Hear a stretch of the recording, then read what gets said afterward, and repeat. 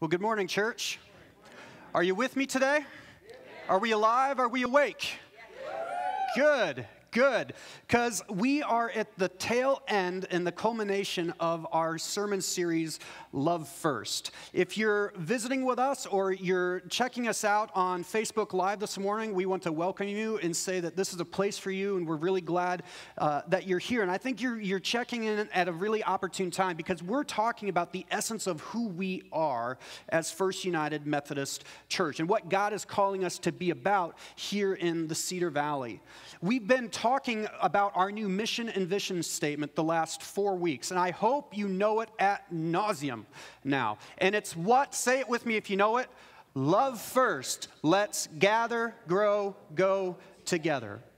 So the last 4 weeks, we've been breaking that vision statement apart and looking at what does it mean to love first? What does it mean to gather for inspiring and life-changing worship? What does it mean to grow primarily through small group ministry? What does it mean to go as servant leaders and extend hospitality to a broken and hurting world? And today we talk about what does it mean to do that together?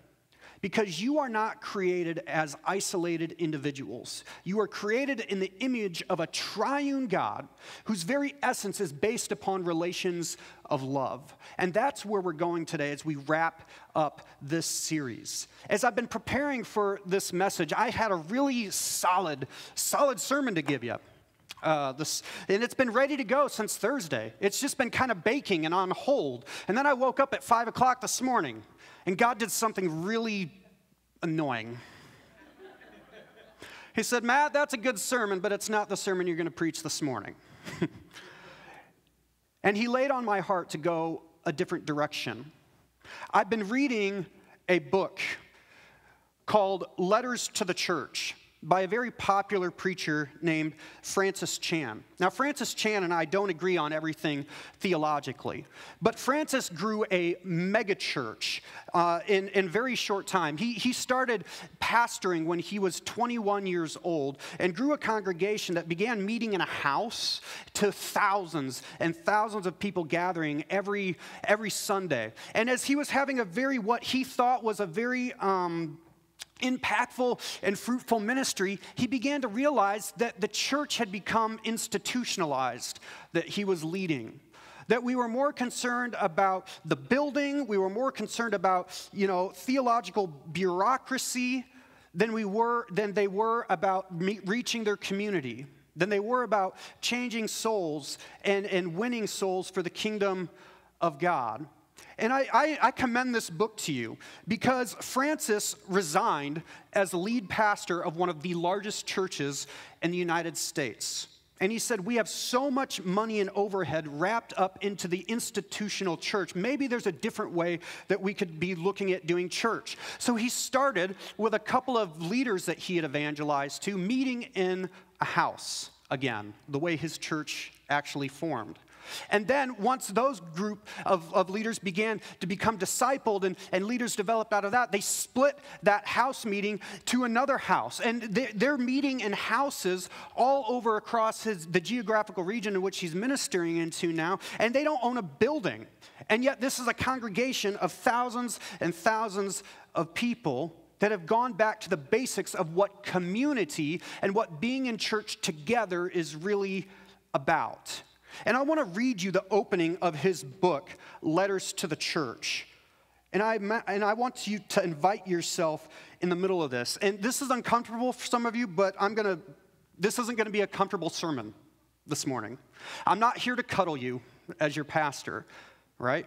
My job, and Pastor Scott said this well, and it's not his original thought. There was another popular preacher who said this, but the job of a preacher is to comfort those who are afflicted. And sometimes it's to afflict those who are just darn right too comfortable. And I challenge us this morning that as the church, and I'm not just talking about this particular faith community, but I'm talking about the church with a capital C, have we become too comfortable? Have we become too comfortable? So I want to invite you to do something uncomfortable. I want you to close your eyes with me.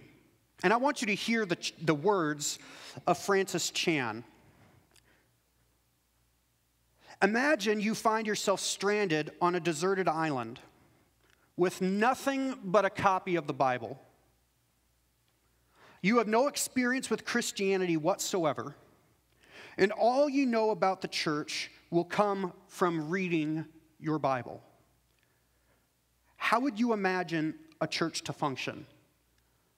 Seriously, close your eyes for just a moment and try to picture church as you would know it according to the Bible.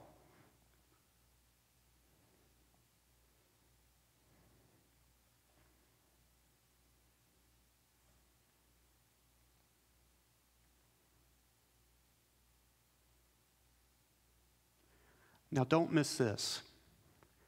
He goes on to say, now think about your current church experience. Is it even close?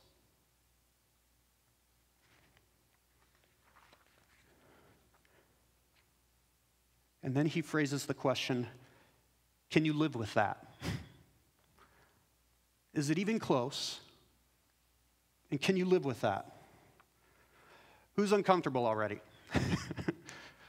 Maybe a little bit? That's good. That's good. I want to talk about church, the essence of church, what it means to be a gathered community that's together. That's together.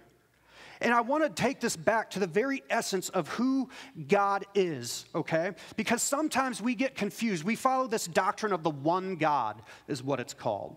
And it's a false doctrine where we think that God is on high and somehow beneath God sits Jesus on a little bit lower hierarchical scale. And then we have some mention of the Holy Spirit sprinkled throughout our faith journey. And God is the one who's in charge, and it's all about God, God, God. And we prayed, Lord, Lord, Lord. And I just want to say that's not the essence of the Christian faith.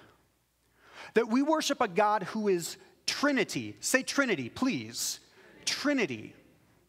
Father, Son, and Holy Spirit that are all involved in each other's activity constantly throughout the entire history of time. There's no hierarchical levels of God the Father, Christ the Son, and the Holy Spirit. In Greek, we call this perichoretic activity. Right? That Jesus is homoousios, meaning of one being with God and one being with us. That everything that Jesus does is a window into who God actually is. And none of the persons of the Trinity, while they have unique function, act independently of one another. Does that make sense? I mean, that's like a 4-week crash course of what the Trinity actually is. But this is the God in whom we worship. Not a deity of a one God, but a one God in 3 persons. And the very essence of who God is based upon these 3 relations. These 3 relations of love, humility, and self-deference to the other persons. Look at John chapter 5, verse 22. Jesus tries to explain this to us. Now, I got to tell you, if you do the concordance method of reading the Bible and you try to look up Trinity and try to find that word in Scripture, it doesn't exist, right? The word Trinity is not mentioned anywhere in Scripture, but God's Trinitarian activity is on every single page of your Bible. Jesus puts it like this. He says, the Father entrusts all judgment to the Son.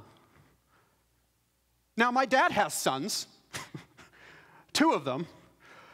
He does not entrust all judgment to me. Let me clarify. And I know he's watching live stream right now, and he's saying the loudest amen of all of you at the moment. All right?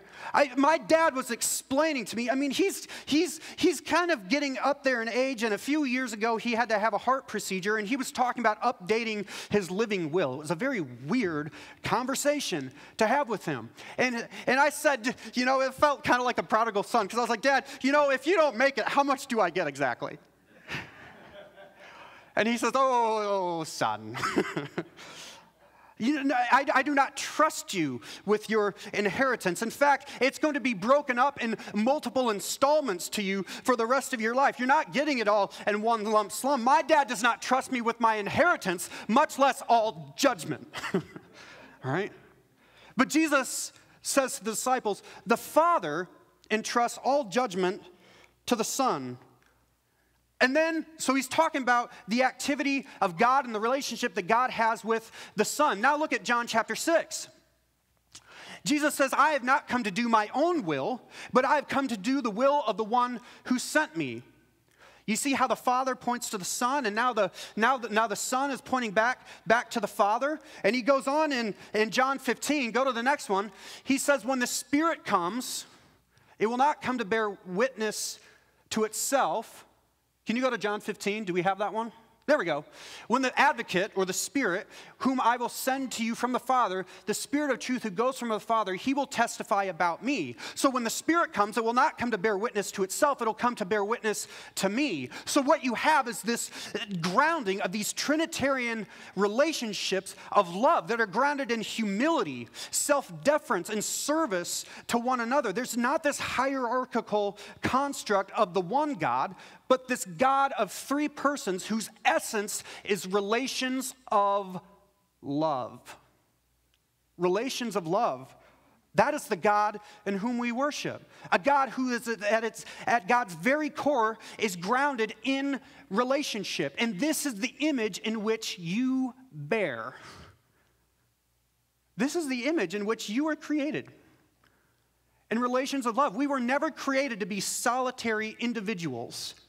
But we are not living into our fullness of who we were created to be as humans and as Christians apart from quality relationships with one another. Are you tracking with me? I'm not being too heady or theological, right?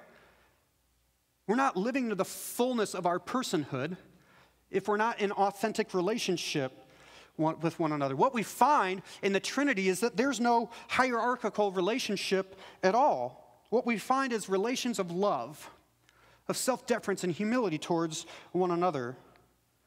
And to be created in the image of a triune God is not to be created as a solitary individual. Jesus says, they will know they are my disciples by being the omnicompetent individual. Right? No! It doesn't say that anywhere. What does it say? They will know you are my disciples by the way you love one another. The image of God is communal, not manifested in individuality, but in relationships. You know, it's not coincidental that the early church had no plan for evangelism. Do you know that? There was no marketing strategy. There was no program. There was no gimmick. There was no box kit that you buy from Cokesbury and grow your church. It didn't happen that way. Here's what did happen. They had such an astounding quality of community with one another that they couldn't help but attract people. I mean, I want to bring that Acts passage up again. I want you to read this with fresh eyes in light of what Francis Chan has asked you, and in light of knowing the doctrine of the Trinity, and noting that you are not created to be a solitary individual, but you are only at your best when you're in relationship with one another. And I want you to read again what real, authentic Christian community looks like. Bring up Acts chapter 2 again for me. They devoted themselves to the apostles' teaching and to fellowship, to the breaking of bread and to prayer. Everyone was filled with awe at the many wonders and signs performed by the apostles. All the believers were together and had everything in common. They sold property and possessions to give to anyone who had need.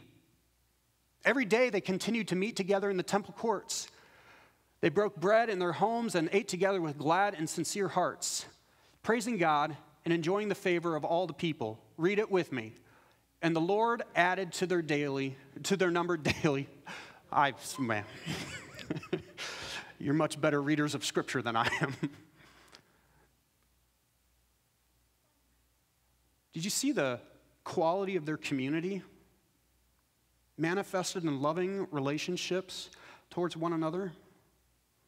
Where they were gathering in each other's homes, where they were breaking bread, where they were attending to worship and prayer, where they were bringing the deeds to their property and laying it before the church in such a way that there would be no one in need amongst them. This is a radical countercultural kind of love. They had such a quality of community that the world couldn't resist these kind of relationships. And the Lord added to their number daily those who were being saved. Do you think that if the North American church had that kind of thing going on, that we would be shrinking in America? Do you think the North American church would be facing the problems it's facing today if the quality of our community and fellowship was based in humility and self-deference to one another, that the world just simply could not resist it? Do you think we'd have problems attracting visitors to the church? Are you mad at me yet? Are you getting a little uncomfortable? That's good. That's okay. I had a seminary professor who once said that he didn't believe that some churches should be involved in evangelism at all, because the quality of the community in which they foster is so poor that it's not worth exporting to the world, he said. Perhaps some of you have been in churches like that. I had a classmate who went on to do doctoral work on Christian community, and he wrote a thesis on Christian community and home brewing. Can you believe that?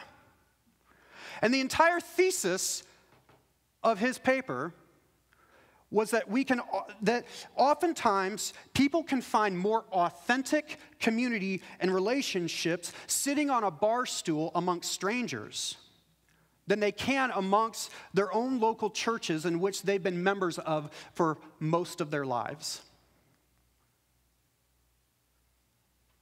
He said sometimes we find more quality of community and better relationships at a sporting event amongst strangers because we're all of one mind, right? And we all have a common goal, and we're all cheering and motivated and moving to the same purpose.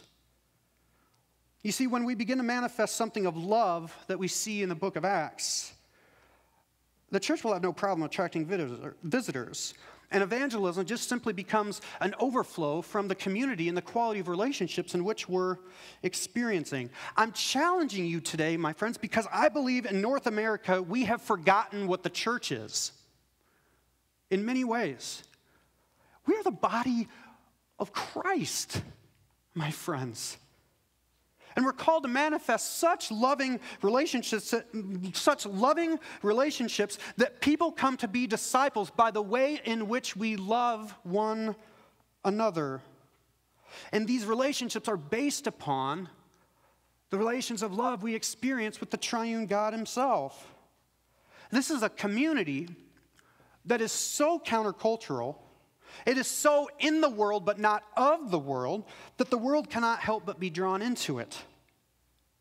And I'm fearful that the mentality of many Christians, and even some pastors, is that we have become a church of individuals that are consumer-driven.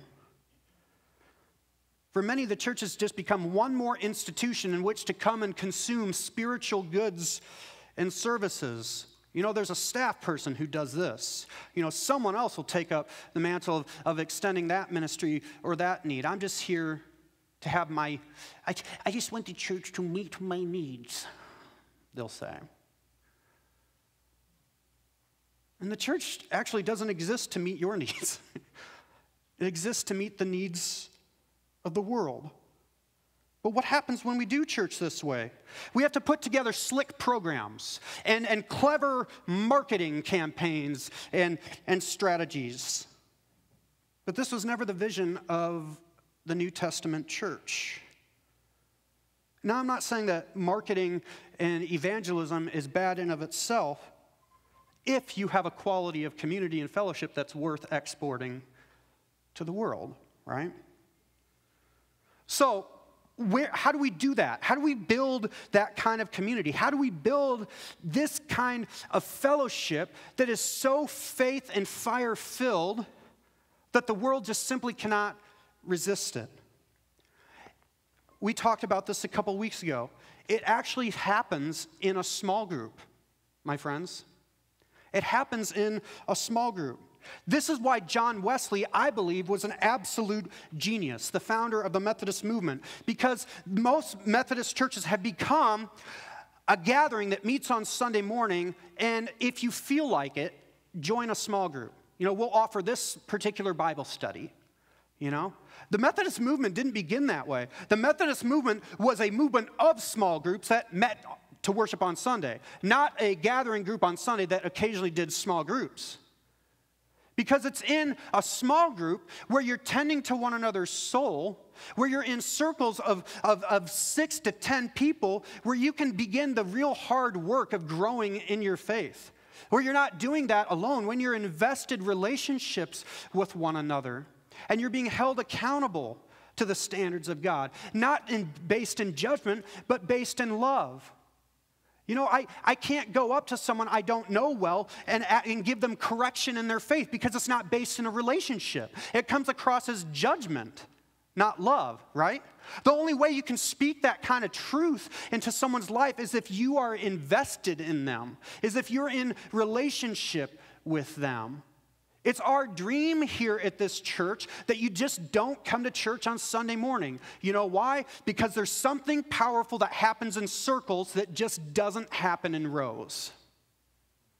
Are you hearing me, church? That's where community is going to be built. That's where you're going to experience that kind of fellowship. That's where you're going to experience that kind of edification in your own faith. It's in small group ministry. If you're not involved in one of these, come talk to one of your pastors. Let's begin a new one together. In a church our size, everybody wants to know everybody, but that's just simply not possible in a church our size. But everybody needs to know somebody that can invest in you and that can grow you in your faith. But you have to know somebody to have that kind of gospel witness manifested in your own life. I experienced the church being the church, where we were gathering together, where we were of one mind, and we experienced no one in need amongst us. Yesterday, I proved that though I'm follically challenged, I can still pull off a hairnet. Can you bring up that picture? Oh, there it is. Isn't that flattering? Yesterday in this very room, there was almost 100 of us that gathered together to pack meals and prepare meals for 30,000 people that were in need. Dozens of you gathered yesterday to accomplish this work. Go to that next picture. This room was a flurry of activity, of people gathering together in mission together. And by the end of the afternoon, there was 30,000 meals that were prepared. This is just one of the pallets that went out to one of the trucks that left this morning with that food. I want to be a part of a church. I want to be part of a movement that does things like that. When we gather regularly together in each other's homes, where we lay our possessions before one another so that there's no needy persons amongst us, when we're gathering and tending to prayer and scripture, and maybe, just maybe, in a fellowship of that kind of community, the Lord would add to our number daily those who are being saved. I'm not the only one who can pull off a hairnet. There's a hole in her smile this week.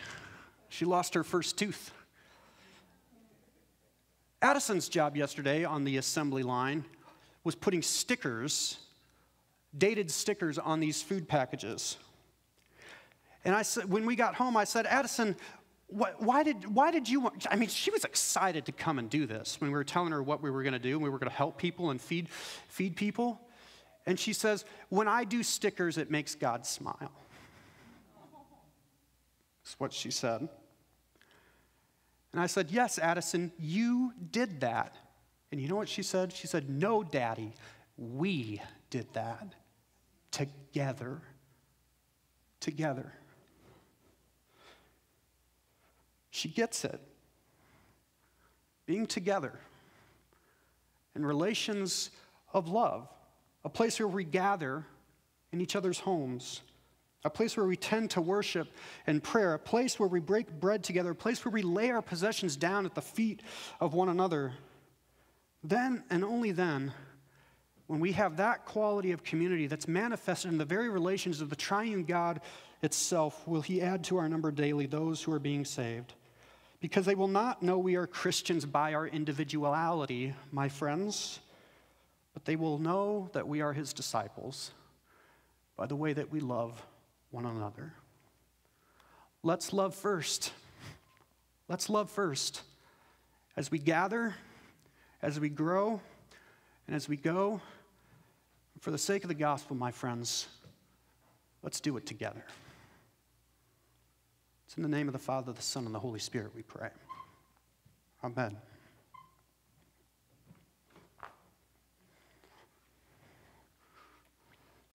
This has been a broadcast of the First United Methodist Church in Cedar Falls.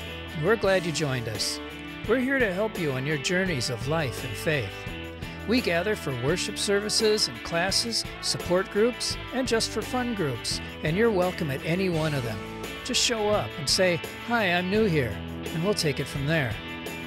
You can learn more about our church at aboutfirst.com, and you can follow us on Facebook and YouTube too. If you can't make it in person, we'll be right here on your TV at this same time next week. We'll see you then.